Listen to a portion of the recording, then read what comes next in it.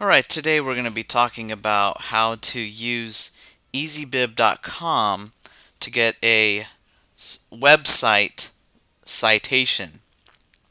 So, for the example, I'm going to be researching the Spanish Inquisition, and I want to find a good website I can use in my project and in my research paper.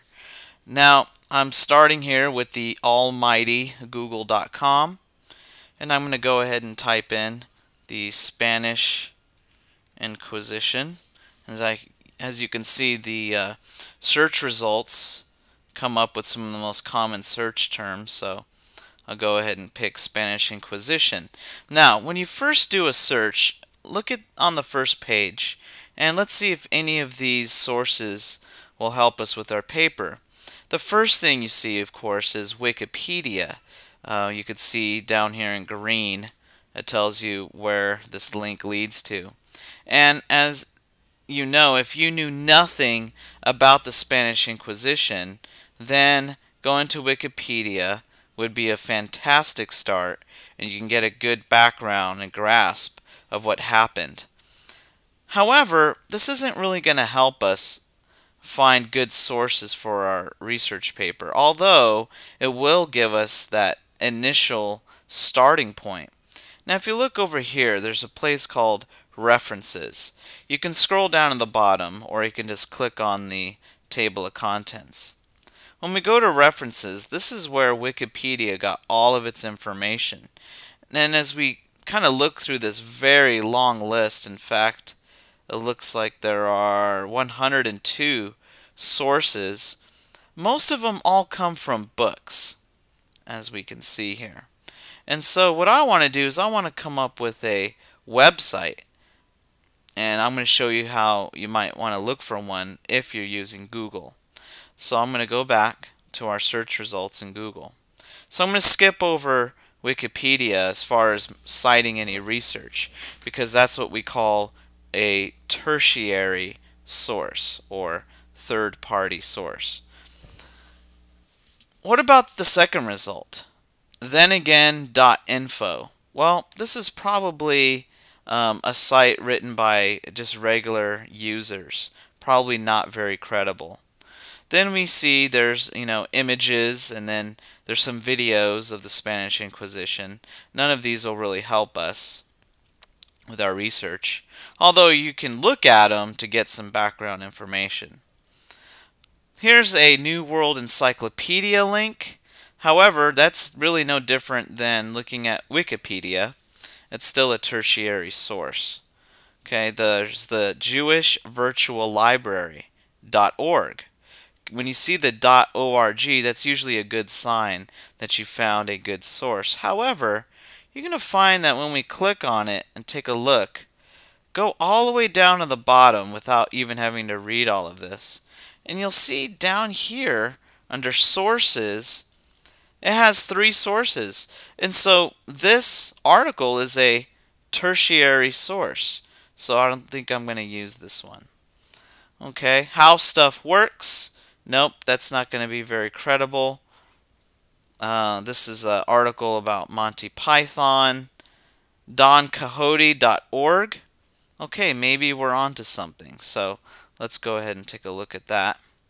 And here we have an article on the Spanish Inquisition. And if we go to the bottom, we can see that this is written by a recognized and accredited Spanish school. So I'm thinking this is at least a secondary source, and we're going to go ahead and use this article then for our research.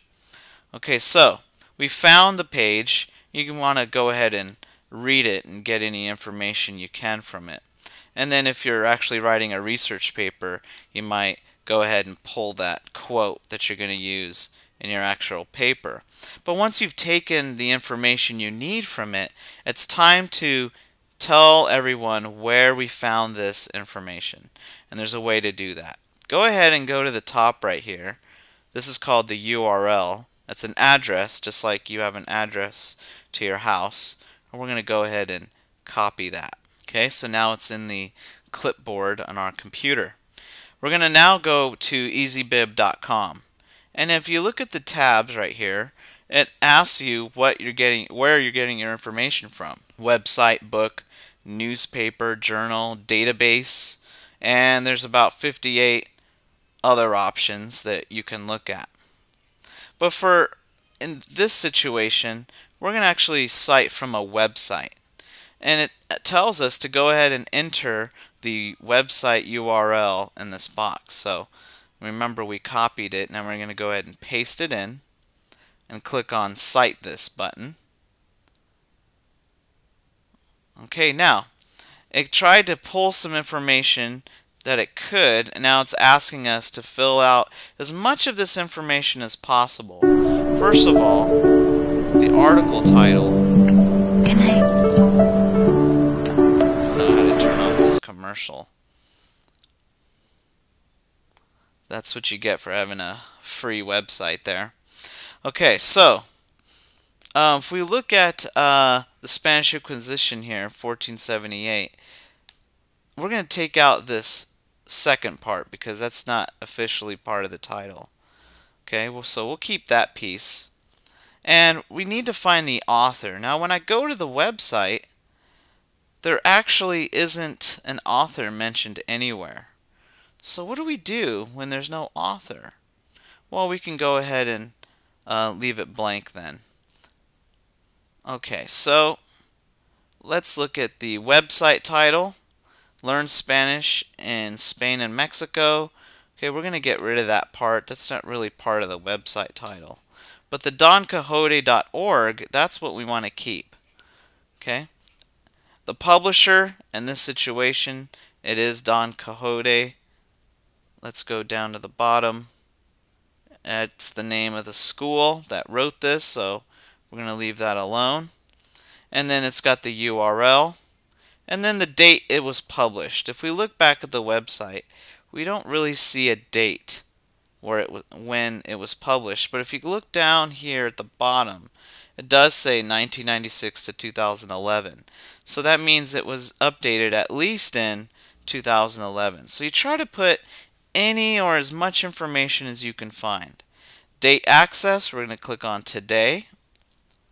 And then finally click this button that says Create Citation. Okay, so our citation is now complete. You're looking at the box right here. I got a great idea for the Camaro commercial. And that's exactly... Start in that desert. Yeah. And then it's like, BAM! Whoa! Maybe it's a woman that's driving. There's commercials Hot. all over this thing here. Okay, so you take this and you can copy and paste this into your project, whether it be the slide or the video, or if you're doing a research report, you're going to add that to your works cited list. As we continue looking for sources, you'll see that Easybib.com will keep a running tab. And if you ever want to come back to this, you can go ahead and register as a paid user. And it's not that much money, but you'll be able to save all of your research and be able to come back to it. So it might be worth the $5 or whatever it costs to join.